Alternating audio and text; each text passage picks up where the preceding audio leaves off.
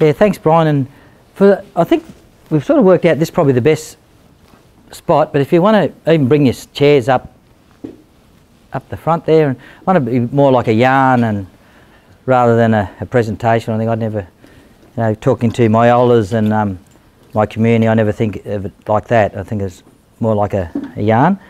Yeah, I'm Ron Murray, and I live up in Castlemaine. I've got Sarah, my wife. Sarah, she's born here but of Scottish descent, and we play music professionally together. We've got a duo called Kinja. I didn't bring me CDs actually.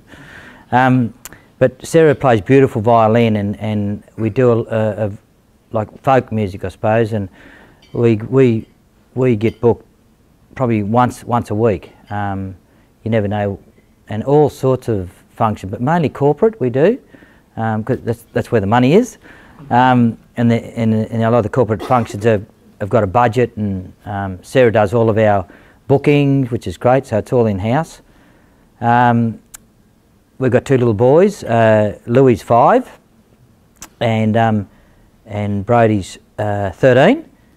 Brody's just got we're going for a big life change at home at the moment. He's 13, he's just got a scholarship at Geelong Grammar, which, there's 25 young Indigenous people there on Yulari scholarships, but he didn't get in through that. He got in, the school actually sort of came after him a bit, because I work for them, and I do NAIDOC every year up at a place called Timbertop. That's where Prince Charles went. And it is a very elitist school, it is, no doubt about that.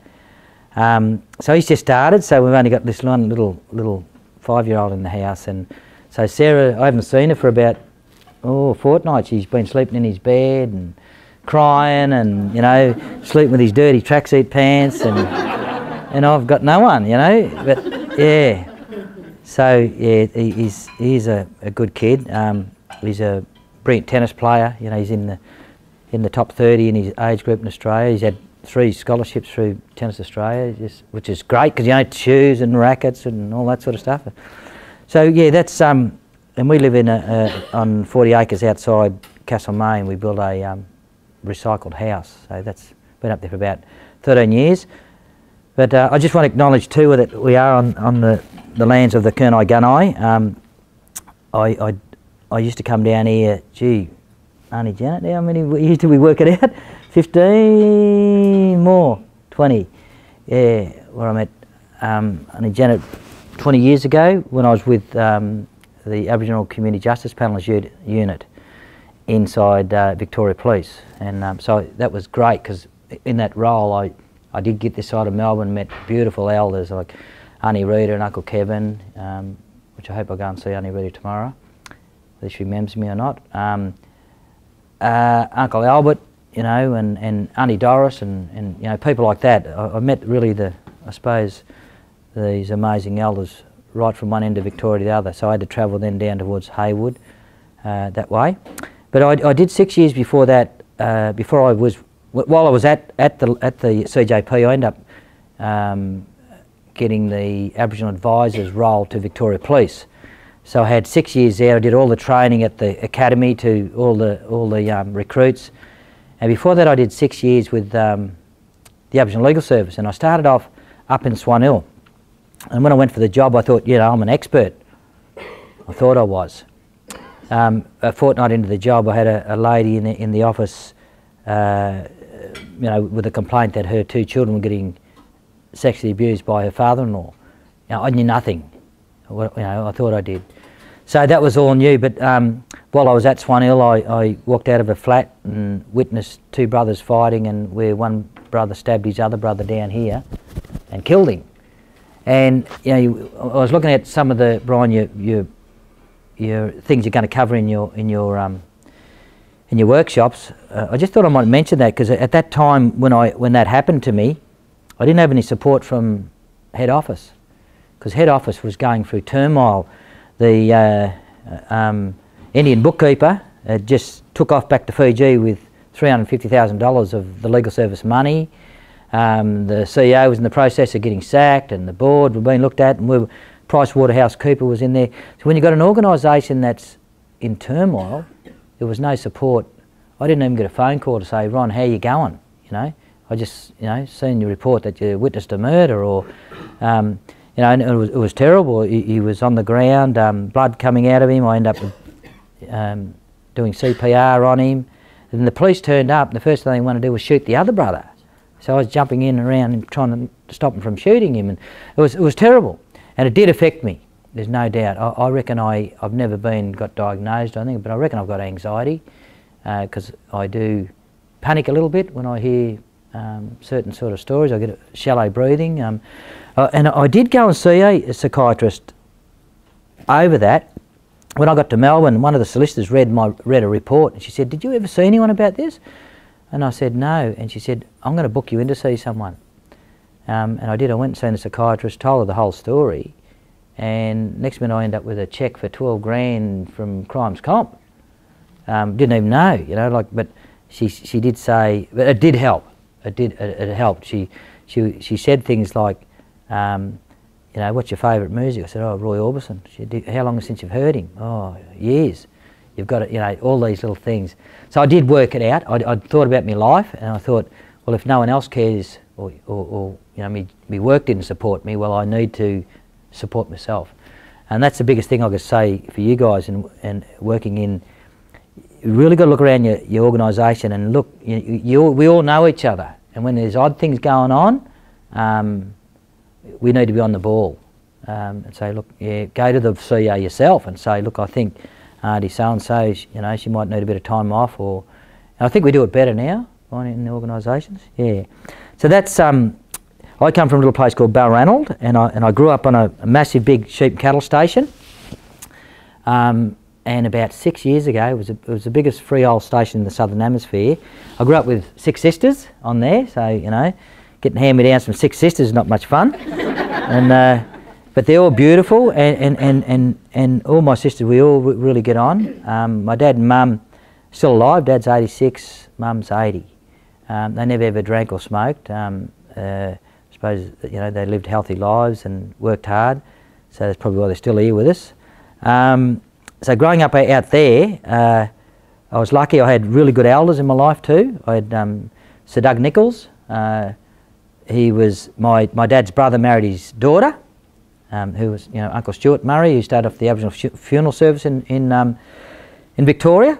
So often that's the only day I could get off school, when it was Uncle Stuart visited in the hearse with a body in the back. Dad would say, tomorrow you can go with Uncle Stuart, he's got a funeral on in Robinvale or something. You know, so I'd sit up in the hearse and rip along the road with Uncle Stuart. So he was great, but he was my mentor. Also lucky that I had an elder, a lady called Auntie Dawn McCartney, who was a sister to Uncle Kevin Coombs. Now, Uncle Kevin Coombs, you know, still alive, still with us. So I was lucky when I went down to Melbourne, I could ring them people, you know, and say, look, Uncle Kevin, I'm having this trouble with a, you know, a racial issue in the workplace or whatever, and he could give me help. So, yeah, so I was lucky. So, you know, after 6 years with the legal service and 6 years, you know, with the Aboriginal Community Justice Panel, I started having dreams, and, you know, a lot of stuff that come across our desk was mainly bad. You know, it was pedophilia and, you know, deaths and all that sort of stuff. So my wife Sarah also teaches at Melbourne Uni in criminology, and she witnessed some of my dreams and said, Ron, you've got to get out, do the things that you love doing. So yeah, now I do. I go around and do all the things I love. I came from the cricket today. I played for 3 minutes at the start of, who was on today? Sri Lanka and Pakistan. Yeah, and drove straight from there to here. I did the AFL Grand Final this year with Mike Brady. We did Up There Gazali and re-recorded it with a didgeridoo and a 40-piece choir. And now I've been playing a bit with Mike Brady, and he's now doing a lot of his Irish stuff. He's written songs one about William Buckley. You know, he lived with the Wathaurong people for 35 years, and, you know, Buckley's the nun, that saying. So there's didge in that. There's a couple of songs with didgeridoo on it, and he gets my wife Sarah to do his fiddle work. which is great. Yeah, so we do go around. I do get involved in a lot of musical stuff.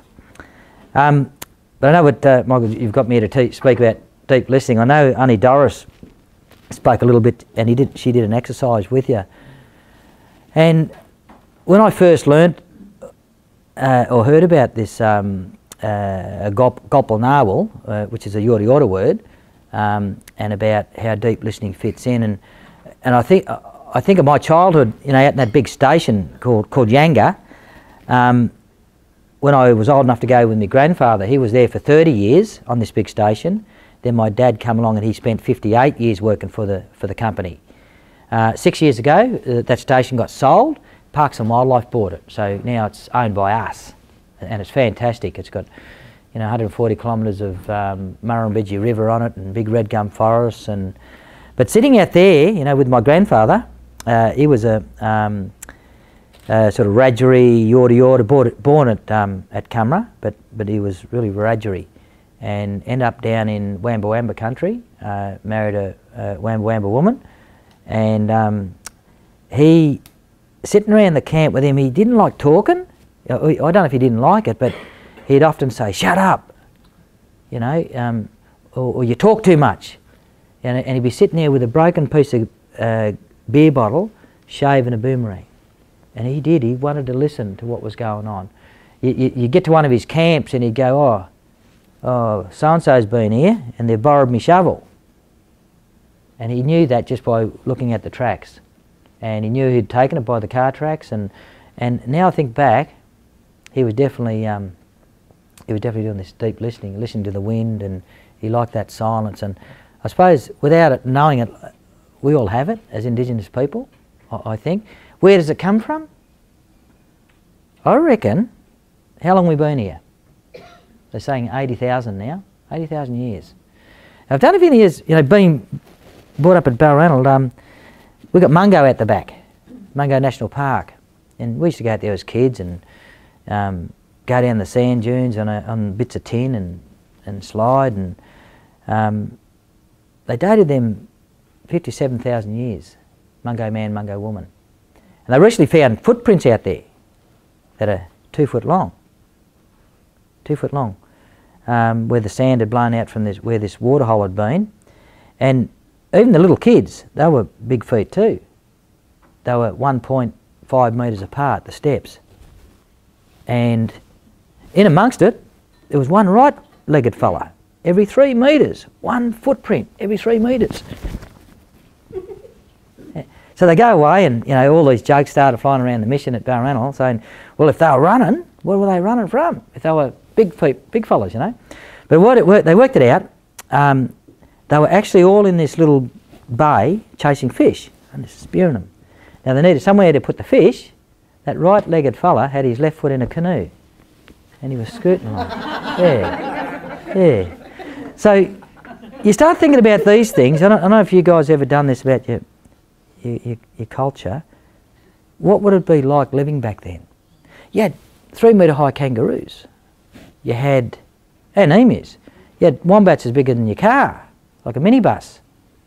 You had big goannas that were, you know, 30 metres long. You'd have to be listening for everything, I reckon, every little noise. You know, and I think that's where it comes from, safety. Where you write it into our times, and we're walking along through the bush and we hear a crack up above, you look up and there's the branch, and then you save your friend and you jump out of the way and you're a hero.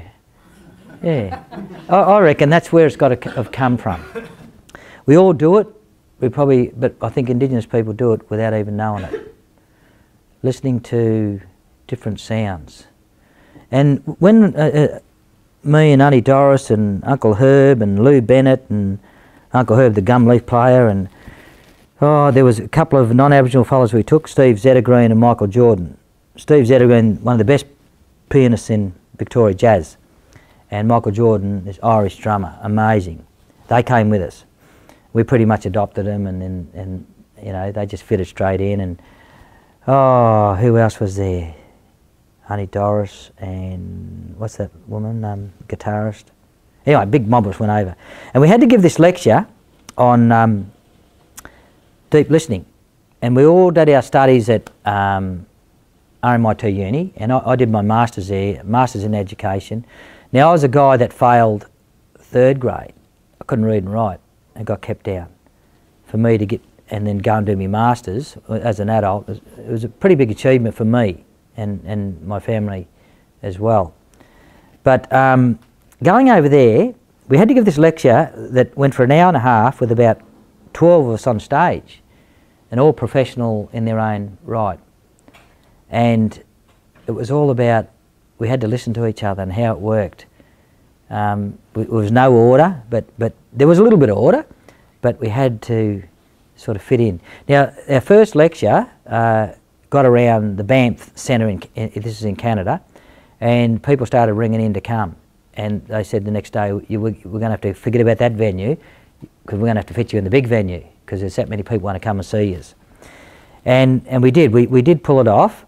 But out of that, the Aboriginal unit at the Banff Centre, we had the World Indigenous Peoples Conference coming up in Melbourne. The one before that was in New Zealand. And in our budget that we went with, we had money left over. We said, let's pay for these guys to come over. There was 4 of them. Uncle Tom, or Elder Tom, he would be one of the most amazing men I've ever met, Chief Crane Bear. Then he had 3 people with him, 2 Bobs and Janelle. So they came over. Now, here we were at the Rod Laver Arena, and Elder Tom wanted to do a smudging, which is like our smoking. And we're all in a circle, and he's going to smoke us, and all of a sudden this bobcat started up. And an immediate reaction was get angry and go over and tell this bloke, just mate, for the next 10 minutes, switch that bloody thing off, can you?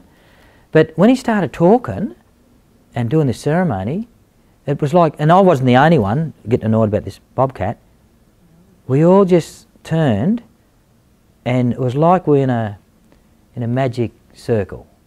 We couldn't even hear it.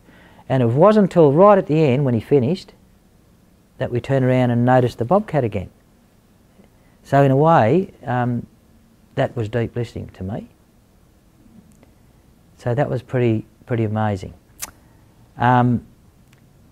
Elder Tom often spoke, and he'd had a heart attack, and he'd never seen the sea, and flies over and he's seen it from the plane. Then we gets to Phillip Island, and he sees it outside the. It was a beautiful, calm day. Port Phillip was just like glass, and what a time for him to see it. But he said things. One of the most amazing things he said to us was, the littlest creature in that stream, the littlest creature, is just as important as that big grizzly bear. You know, and when you start thinking about that, what he was meaning, anything that's mucked around in nature, you take anything out of that food cycle or the cycle, it's going to affect you. And you know, look at us now, as in the Murray River was drinkable when I was a kid. So anything that's missing out of that river is just as important as that big red kangaroo that comes down to drink. Yeah. So just in saying that, before I go on, I want you guys to shut your eyes. Yeah, I don't want you to open them until the end. Okay? And I want you to think about anything you want to. It can be new baby coming to your family. It could be even someone, you know, passed away. My brother-in-law got killed just before Christmas, going to work. Often I think about him. I probably do want to think about I rang an auntie coming up here today. It's a 9-year anniversary of her husband dying, Auntie Joy Murphy, who I do a lot of work with, and it's today, and she still affects her.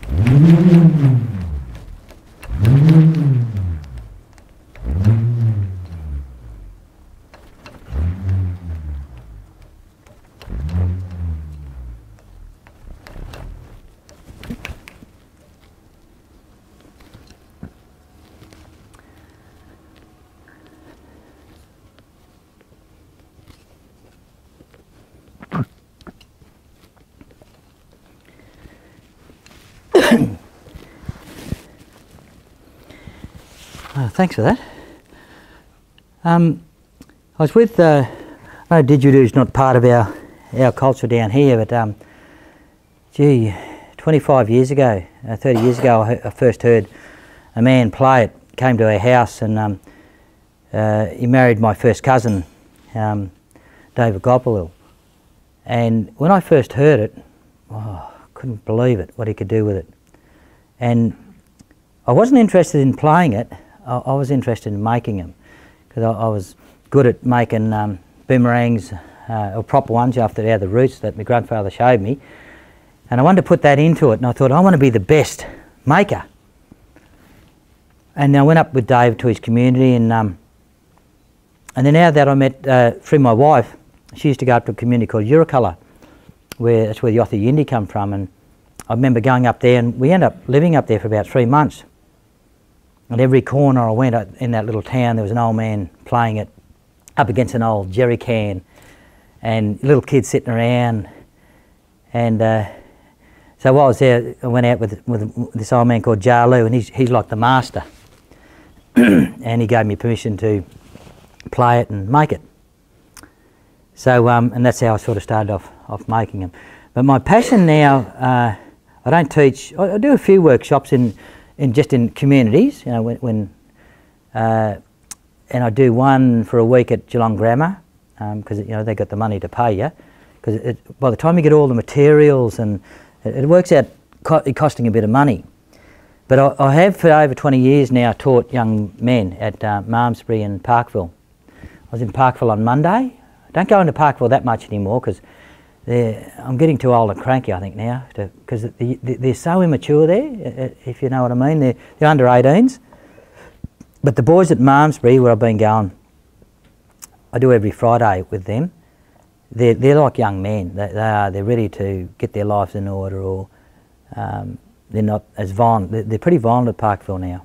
So, and the security just to get in there takes you half an hour. The eye, taking photos of your eyes and all sorts of things. Whereas Parkville's pretty, so where Malmesbury isn't. But I just finished this one with myself. I'll make one with them. See the shape of the bottom? Yeah, yeah. That's what everyone says. It looks a bit like Australia. Yeah, yeah.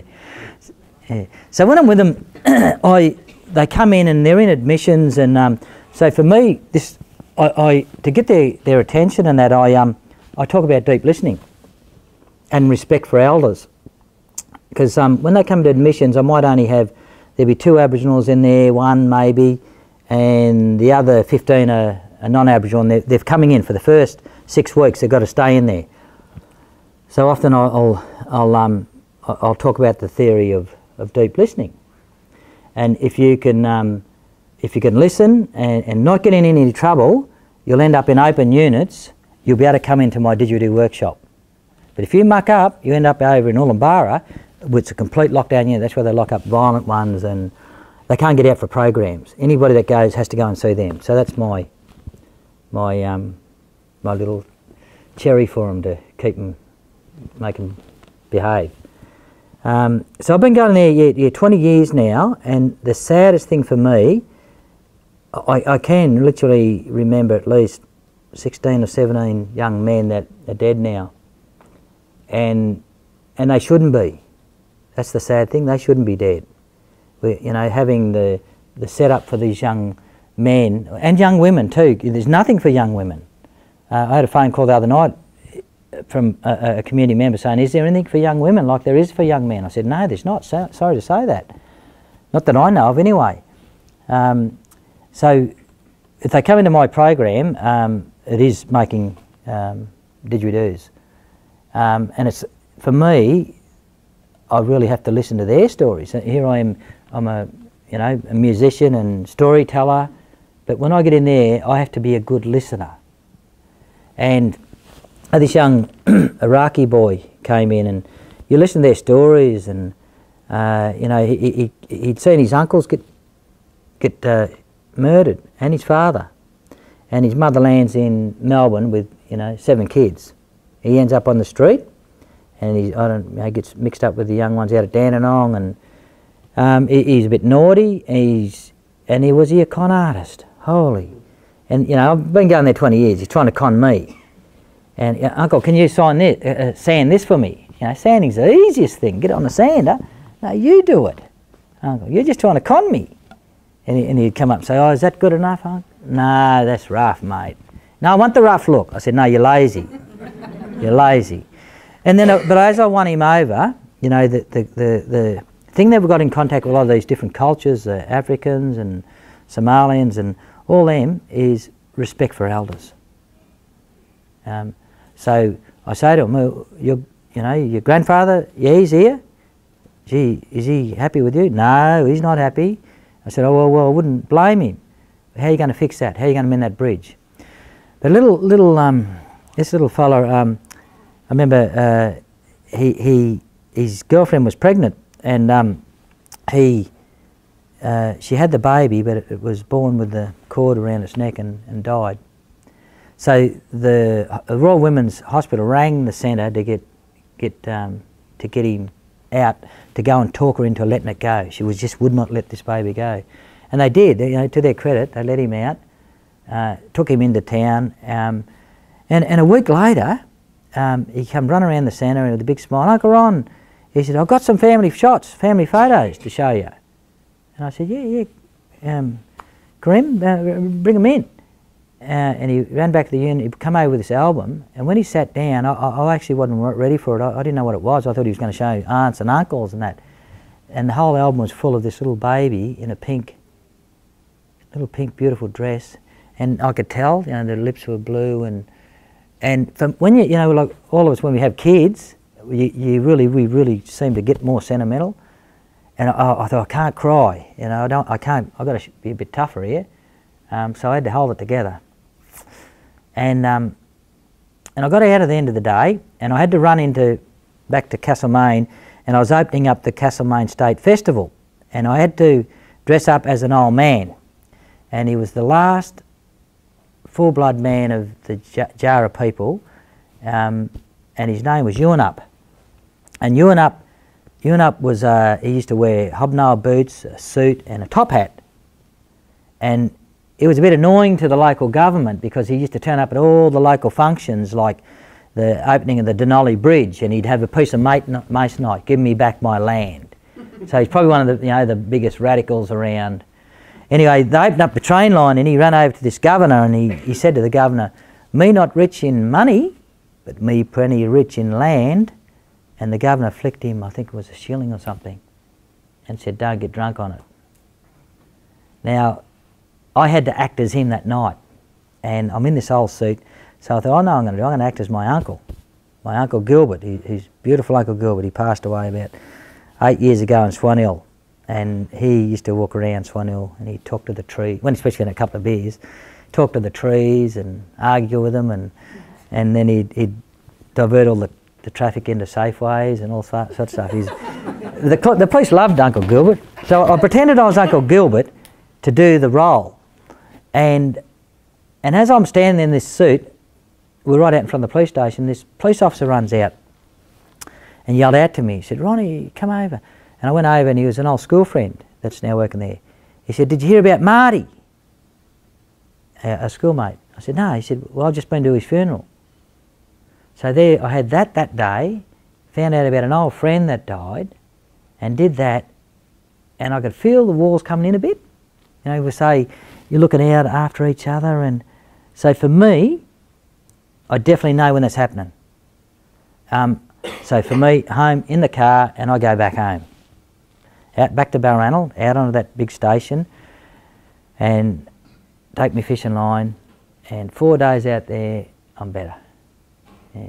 So we've all got our own ways, you know, and it could be like Auntie Doris, making a quilt or whatever your hobby is. You really got to make sure we do know best, don't we? We know when walls are coming in, and you know, you start arguing with your partner or whatever. So if no one else is picking up, you've got to pick it up too.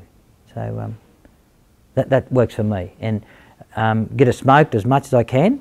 I know often I go into other people's country or go home, I'll light a fire and smoke myself, or go to somewhere where I know it's going to be a smoking. And that often works for me too.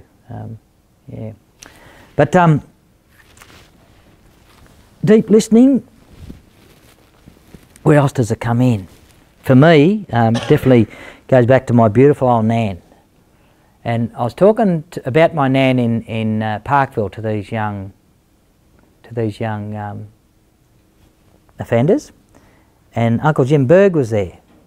And Uncle Jim Berg, he's a pretty tough old elder to you know, like, you don't want to upset Uncle Jim, put it that way, which I did once. I learnt from that. But he loves me now.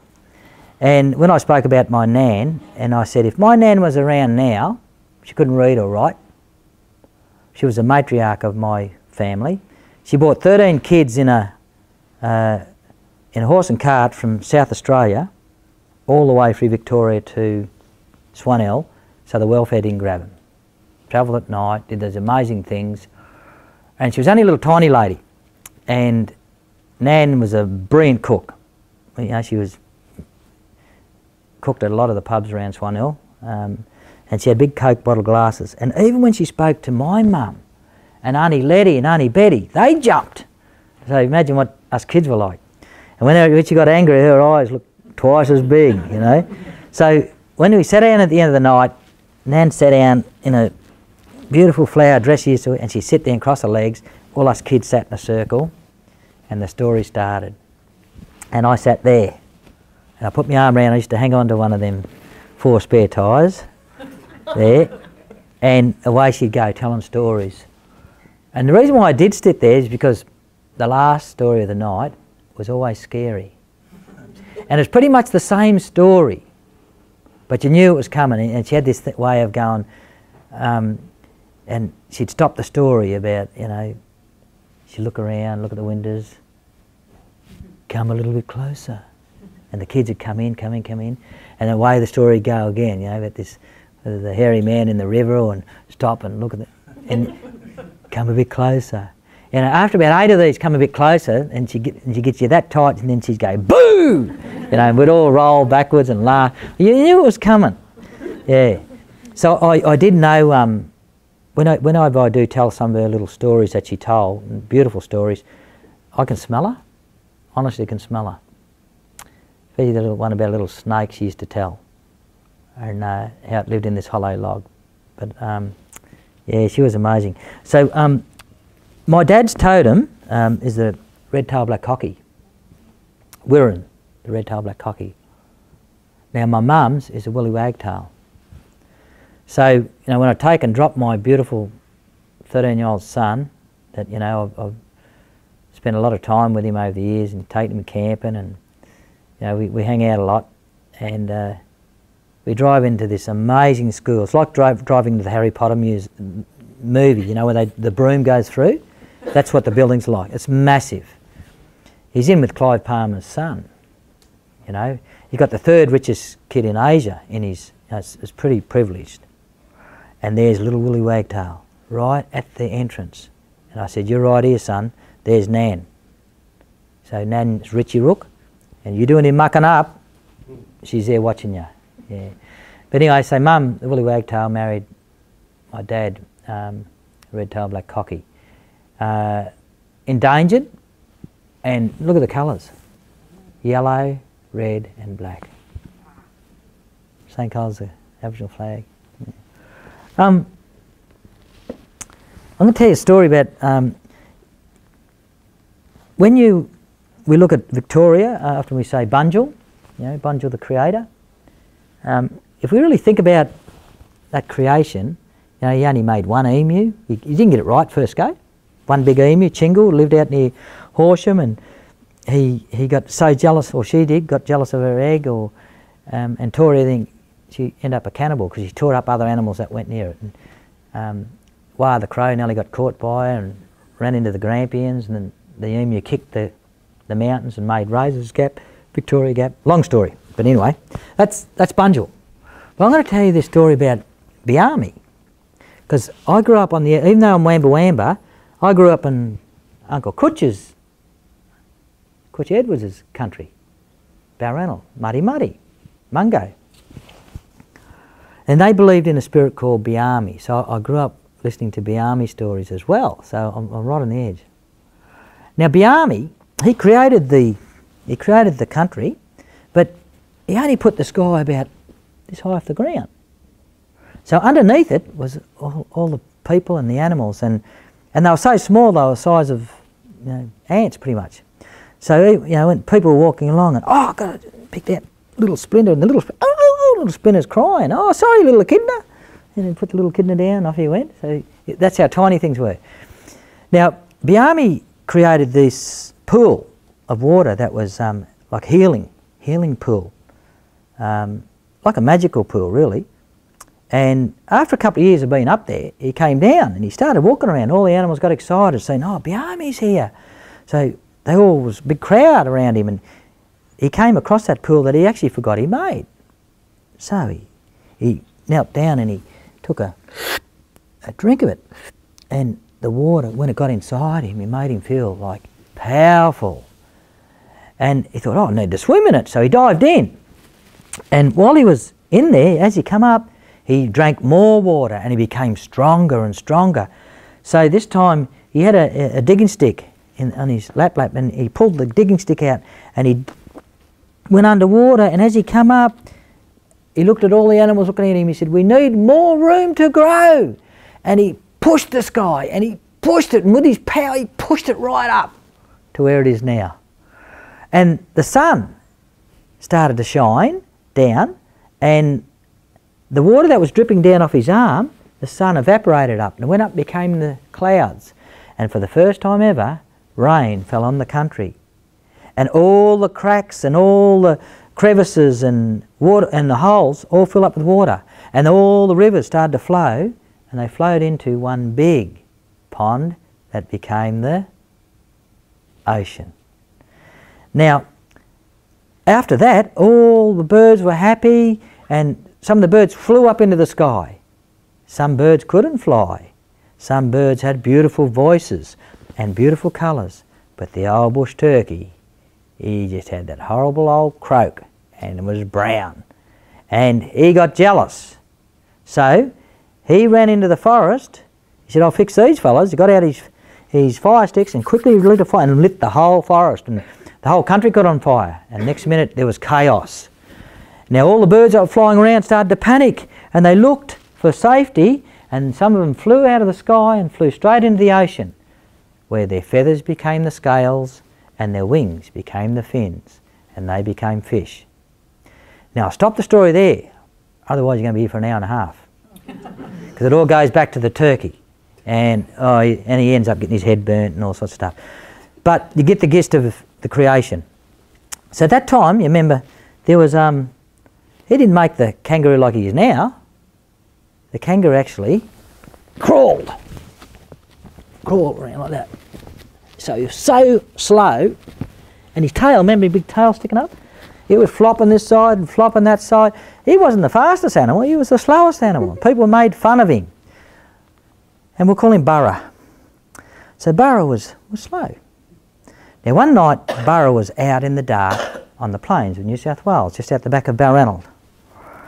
And he was crawling and he was eating grass, and then he could smell the fire of two-legged men.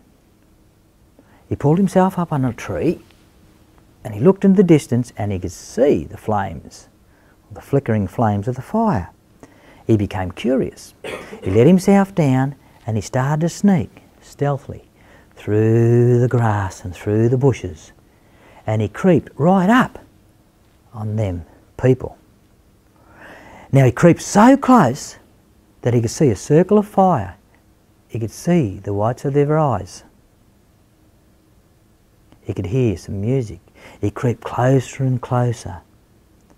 When he got so close, he tucked his back legs up underneath him and he leant his chin over his paws and he listened. Now all the women, they were sitting around. They were sitting around on logs, and they had their possum skin rugs rolled up in between their legs, and they were beating time on their rugs. And the men were inside the circle of fire, and they had leaves, gum leaves, strapped to their ankles and their wrists, and they were dancing around into the beat of the drums and the women playing. And there Burra stayed, watching. Now without it knowing it, Burra became excited. The faster the women played the drums, the faster the blood ran through his veins. His whiskers began to twitch. The hairs on the back of his neck started to stand up, and his heartbeat started to run with the beat of the women playing the drums. Without even knowing it, Burra jumped to his feet, and with a howl, he jumped through the circle of fire and he joined in the dance behind the men, crawling on all fours. Now the women, they screamed, half in fear, half in admiration, but they didn't stop beating time on their possum skin drums. Now the men looked around and they spotted Burra, and they started laughing and clapping their hands and falling about on their backs and making fun of Burra. When all of a sudden, Burra found himself all alone, dancing around the fire. When all of a sudden, this old grey-headed man, he thought it'd be funny and hilarious. He jumped to his feet, he ran over and grabbed a possum skin and he rolled it into a bundle and he tucked it into the back of his lap. And he ran out behind Burra and he started to dance and copy Burra around and around the fire. Now Burra needed a better look. He looked back and he stood up on his back legs and he balanced on his tail and put his paws up underneath him, and he started to hop and hop and hop and hop and hop around that fire. And that old man hopped behind him. Then all the other men thought, yeah, why don't we do the same? They all ran and got possum skin bundles and rolled them up, and they started to dance behind Burra, hopping around and around that fire. They danced all night like that. Now when the morning chill air, Burra, he went over and he joined in with the women, and the women loved him. They were saying, Burra, what a beautiful job, and they were patting him and feeling how soft his fur was. When all the men met the old man, he spoke first and he said, Burra should be put to death. He has seen a sacred ceremony, a ceremony that only men and women should see. And another young man spoke up. No, no, old man, he said, this is not a day for punishing. This should be a day for rewarding. Burra has taught us a new dance. The debate went on. When Burra looked up, he spotted all the men walking towards him. The old grey-headed man was the first one. He grabbed him by one arm, another by another, and another young man grabbed him by the tail, and they took Burra off out into the bush. There they held him down on his back, and with a sharp pointed stick for a punch and a rock for a mallet, they put it onto his front right tooth and knocked it out, in the same ritual as when a young boy becomes a man.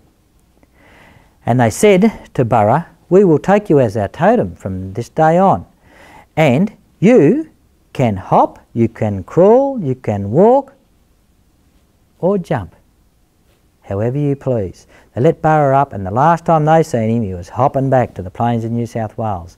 And that was the first ever time a kangaroo dance had been performed. Yeah. Thanks. And talking on that, I did bring Ron, maybe on this possum skin gathering you how to do. This is not possum. This is these two are possum. This is kangaroo, and this was found in my grandfather's shed in a trunk, and Auntie Letty reckoned it must have been there for 30 years because his shed was, as we were cleaning it, there was snakes going everywhere and goannas running out. He was a bit of a hoarder, you know, you just get things and chuck them in. So there was old cars and carts and everything in there. But in this old tin trunk there was 2 rugs. There was one really nice one, and my cousin grabbed it straight away. And he gave me, and I was a little bit peeved off for a while actually. How come he gets a good one? I've cleaned up more than him, you know, he arrived late, but I got this one. And in the end it worked out that I did get the best one. It's 100 years old. Auntie Letty restitched it, and you can see the spear marks in it. There, a couple all over. Yeah, Parks and Wildlife, when I told them about it, they said, can we take it? And I said, yeah, well, don't go cutting it up or anything. I said, no, we just want to take it and study it. And they had it for a couple of weeks, and they come back, and what they said just blew me away. They said that that one there is extinct. And another one, which is this one, I think it's that one, is the yellow-footed rock wallaby, which is highly endangered, which I did see last year. I went to South Australia, and it's in this park called Wilpena Pound. And while the guide was taking us, I said, yeah, I got one of them. I got one on a rug. He was looking at me real serious. I said, no, it's old. I said, I didn't kill it. You know, he's thinking that I killed it and put it on a rug. I said, no, it's an old rug. Yeah, that one is a rock wallaby, and I have seen footage. The museum have got it. He's only about, it'd be that high, but a real fat head, a little short fat tail, and they said under his feet were like sandshrews, and the footage is all you know, not real good, but you see him jumping up through the rocks real quick, and that's why he has that stuff on his feet. So I just thought I'd bring that and show you. Yeah, often, you know, if I do sometimes I often say, you know, do cultural awareness trainings to different companies. I used to do a lot of it, but not so much now. I might do one every couple of months or something. But I'm not, you know, showing people and say, yeah, and we had these, and you know, these ones are actually warm, and the men wore underpants and with them, and you know, we invented a certain type of underpants, you know. Yeah, we should have put a patent on that, you know. No, but no, I often say, you know, we don't get, you know, recognised for some of our stuff we do. Like, you know, David Unipham inventing the shears. Often people don't know an Aboriginal man did that. So we do need to be recognised for like that underpants, you know. Yeah. But I think that's. I don't want to keep you here all night, but yeah. Again, thanks for having me. And but is any questions, like, guys? That any? What did you make the noise? Oh, now we call it wangan, but it comes from one, which one is the boomerang. In our language, in the Wamba, one is a boomerang, and that's really a blade of a boomerang. And you know, why does it make? We used to make them out of wooden rulers. Yeah, the wooden rulers at school. Why can you explain that? Yeah, that's the other thing. Why does it make noise sometimes and others? I can't, to tell you the truth. Why doesn't it go all the time? When you think, when Nan swung it, it was dinner time, but certainly she spoke about it as being used. You know, if you heard it in the middle of the day when you shouldn't hear it, you've got to run back to the camp. Some did it for, you know, different ceremonies. You know, everyone did. But why does it go in and out?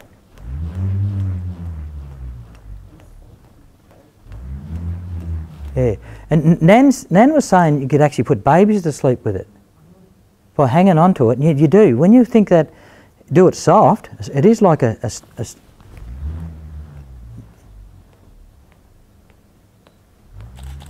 you can imagine it putting a child to sleep. Yeah, isn't it? Yeah. And what do white people name it? Anyone guess? A bull roarer. How do you get a bull out of that? I don't know. Yeah, bull roarer. Didgeridoo, you know. Didgeridoo for a...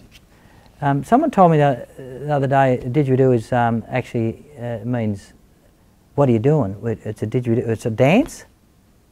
So that's the first time I heard that. But it's a trivia question. Is didgeridoo an Aboriginal word? You've got to say no. But yiddicky is what they call it in Yurikala, where I learned it from. But certainly, you know, a lot of Victorians have adopted it. You often see it at funerals.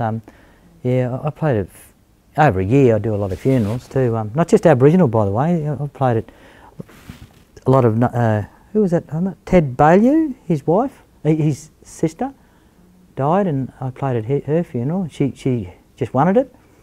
The saddest one I ever played it was at home in Balranald. We had my schoolmate, one of my school friends, Stephanie, in my class, got killed in that Krang train disaster with the two little girls beside her. That was certainly sad. And her brother got killed by a truck when he was 7. So her dad, he's amazing. He's for a non-Aboriginal fella in the 1967 referendum. He went around in a car with a big speaker on the top, encouraging people to vote yes. So the Aboriginal people in town class him as an Aboriginal. When his daughter died, he spends all his time up the cemetery now. He's surveyed where all the Aboriginals are buried. He's cleaned it all up. It's immaculate. Yeah. But he can spend time with his kids. Sad, but it's his life now, Mr. Blake. Yeah. But any questions here? I just wanted to say thanks and oh, no worries. about deep listening and everything that you said. I know we're related now because when you talk about Yanga, and I've heard Uncle Kutcha talk about Yanga Don, Yanga Mati Mati. Yeah. And then when you talk about Balranald, Mum born in Balranald, and we talked about the hearse that come around. Nana told the story that her father also drove the hearse. Hearse, yeah, if you. So, and I've got family tree, and I'm like, so that's, I know we're related to those stories. Yeah. Been told, and now you're telling them, and it was just like. Yeah. So that's another part of deep listening. It is, isn't it? We just know when we're looking at one another, it's either out of our features or it's the same stories that we've been told. We haven't, even if we haven't met, we know. Yeah. It's really. It's like, Kutcha's dad. Kutcha's dad and my dad were best mates. He'd call into our place on a Saturday morning religiously. He had a Hessian bag, and you knew there was chocolates in there. Like you imagine, Uncle Kutcha was 6'6". My dad's smaller than me, and Dad was a gun boxer, and Uncle Kutcha's Uncle Nugget, funny name, Nugget Edwards. He was Dad's second in the ring, and they actually travelled with a circus for 2 years. And so I can relay these. As my dad's getting old, he's saying, I wake up at night, son, I think of old things, and so he tells me stories about Uncle Nugget, and so I relay them back to Kutcha. So again, it's a way of sort of deep listening, I suppose. Yeah. Uncle Kutcha's mother and mine are sisters, and they Oh, from the river. Honey Mary. Oh, yeah. To Swan Hill, and then they ended up in Latrobe Valley. That's right, All yeah. their kids from the welfare. Yeah. It's just amazing, you know. Yeah. Thanks for I've never heard that. Yeah. Story that comes from where my mother was born. Yeah. Oh, well, you're welcome. It's nice because, I often, Uncle Al, when he was alive, he gave me permission to tell the story about the rock down here. Does anyone know the story? The Legend Rock? That's a beautiful story because it teaches kids. It all happened about the tribe not sharing their fish, a great haul of fish with their dingoes, and that magic dingo. And it's about sharing. It's a great story to tell kids. You don't share, that's what'll happen to you. You turn into that rock. So our stories do have, a lot of meanings, and sometimes 5 different meanings. That's what I find. I love. I was saying to Auntie Doris last time, in that story, we should add some. I don't believe stories should stand still neither, because I've heard my mother's creation story from South Australia told by 3 different elders, and the same storyline, but all told different. Why can't we add more in, or, and I was saying to Auntie Joss, which he said, why don't you do a quilt up and we add more into the story about the magic dingo. All it says is there's one dingo and then there's magic.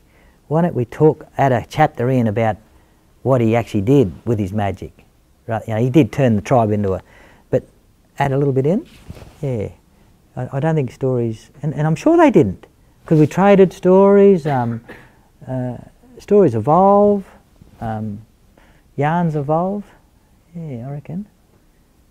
Yeah. Why do our Dreamtime stories have to stop? We've got storytellers now. Like my red-tailed cockatoo one, I've got a beautiful story about it, how he got his red tail, and in the same story is how the black duck got his neck stretched and it became the red-beaked black swan. But that story is from Fraser Island, you know, and it's Bachelor people, yeah, Bachelor people own that story. Yeah, so the old man gave me permission to tell it, but as long as every time you tell it, you acknowledge us. And we know that, that's our law. I've been telling one about a didgeridoo play, because you don't often hear, I found it in an old book, and you know, you see a lot of books that have been written by non-Aboriginals don't quote the tribe that own it. Now, in that story, it's the didgeridoo player ends up, he becomes a possum, and the other fella, he becomes a little sea crab that dances along the ocean. But there's no, where does it come from? So, but it will be easy in a way, because I've got to look across the top of Australia to what tribe used roo for crab and paree for possum, and I'll be able to find it. And I'll be able to then ask the people, do you mind me telling this story? And I found it in an old book with no Reader's Digest, I think, an old Reader's Digest. Yeah, they used to do story books, you know, and yeah. But no, thanks. Have a safe journey home. And Janet, great to catch up with you. You said you were going to go and you stayed. But it's nice, Janet. And I do keep up your good work, guys. But watch that burnout factor, you know when to take a holiday. I know it's hard, but you don't want to end up under there where you can't do any work. Yeah. Thanks, Brian. Thank you, Ron. No worries. Started Yeah, thanks, mate.